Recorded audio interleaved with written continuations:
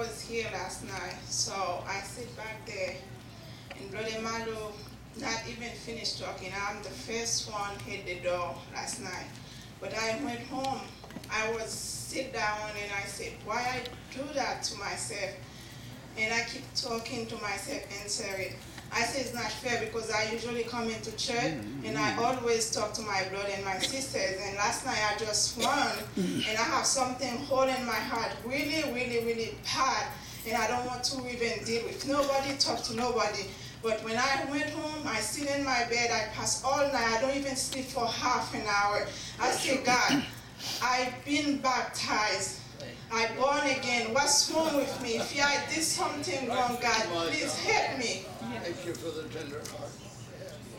And I keep crying and crying and crying.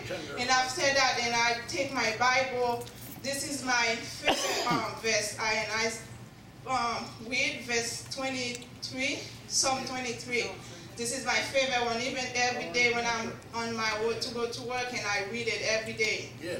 So I said, Lord is my shepherd. So I start doing it. I say, God, please make me strong. I was kind of weak last night. I said, I don't know.